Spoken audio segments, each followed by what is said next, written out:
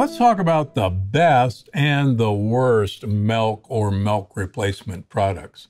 First up, plain old everyday regular milk.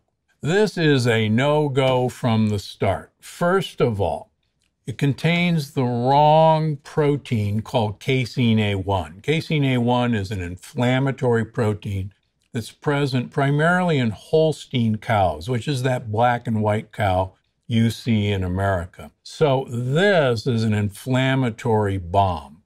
Number two, we forget that milk is mostly sugar. Yeah, there's a bit of protein and there's a lot of fat, but there's a ton of sugar in regular milk. Third, milk is designed to make baby cows grow quickly.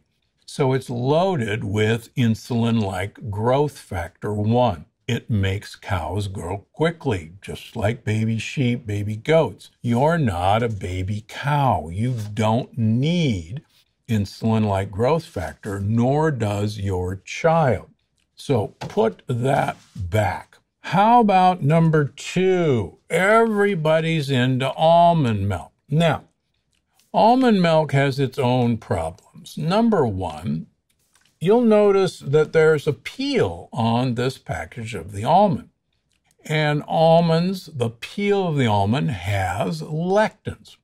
Not only that, even if you found almond milk that has been blanched and peeled, a number of my patients with leaky gut and with autoimmune diseases react to almonds. In fact, it's on my no list in the new book, Gut Check. So even if it says organic, just be very careful with almond milk. How about oat milk? Well, number one, every oat milk tested has shown glyphosate and another herbicide that's banned from the United States, but almost every oat product tested contains this herbicide, which stunts growth. So this isn't even organic. It doesn't really matter. Oats contain a protein that cross-reacts with gluten, which means it's a no-no for people who are sensitive to gluten. And by the way, 100% of my patients, when we test them, test for antibodies against gluten. 100%. So that's a no-no unless you want a healthy dose of glyphosate and herbicides in your white milk product. Soy milk, same problem with soy milk. Soy is traditionally now sprayed with glyphosate at harvest time, so not even soy is safe. Soy contains one of the nastiest lectins that's been described. So if you want lectins and glyphosate in your milk, get soy milk. Not. Are there other options? Well, there actually are increasingly other better options. For instance, here's walnuts. Walnuts make a great milk.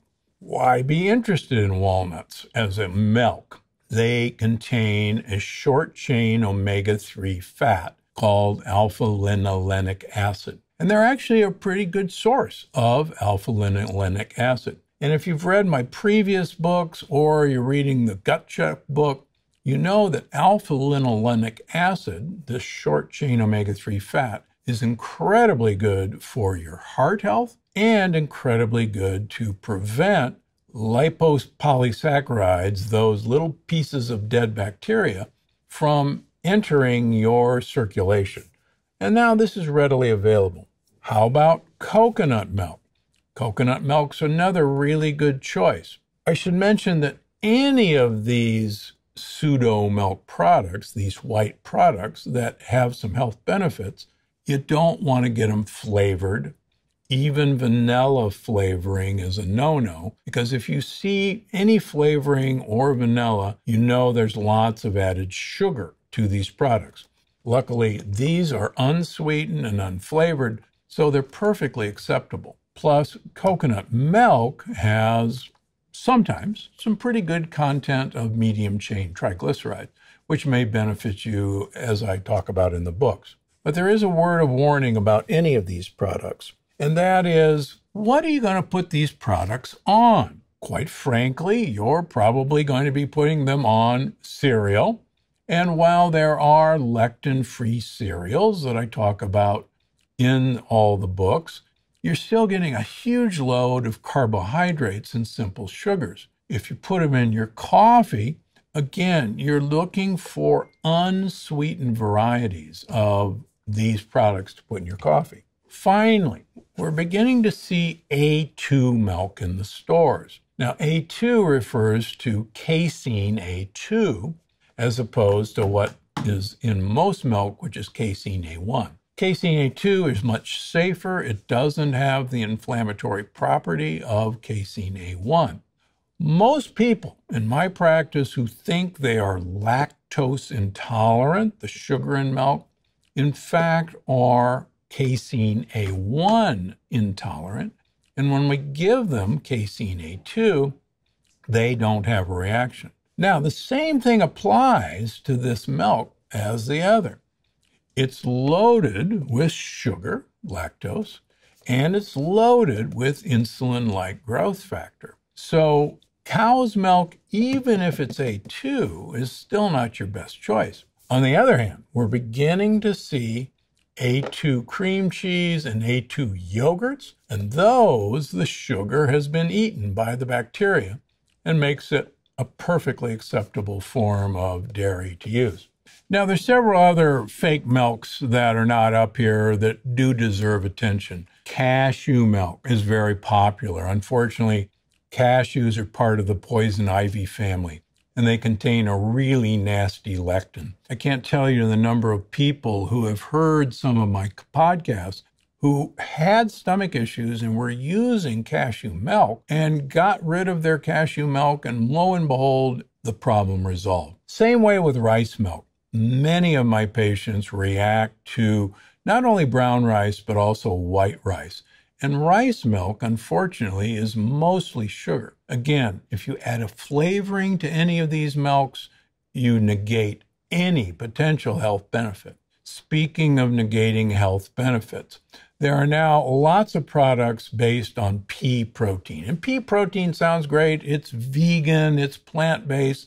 The problem is peas are real lectin bombs. Now, there are options. If you do protein isolates of peas or protein isolates of beans, the lectins have been removed. So pea protein isolate-based foods and bean protein isolate-based milks are actually okay from that standpoint. The other thing, buyer beware. Pea protein is cheap, and a lot of companies who have a pretty good product, like, for instance, macadamia nut milk is a pretty good product, have started to add pea protein as a thickener.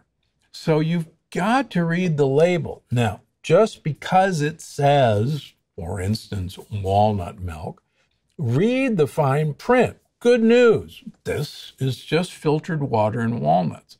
But sadly, every time I go to the grocery store and pick one of these up, I see another company that's added pea protein to their nut milk to make it thicker and creamier. Just put it back if you see the word pea protein.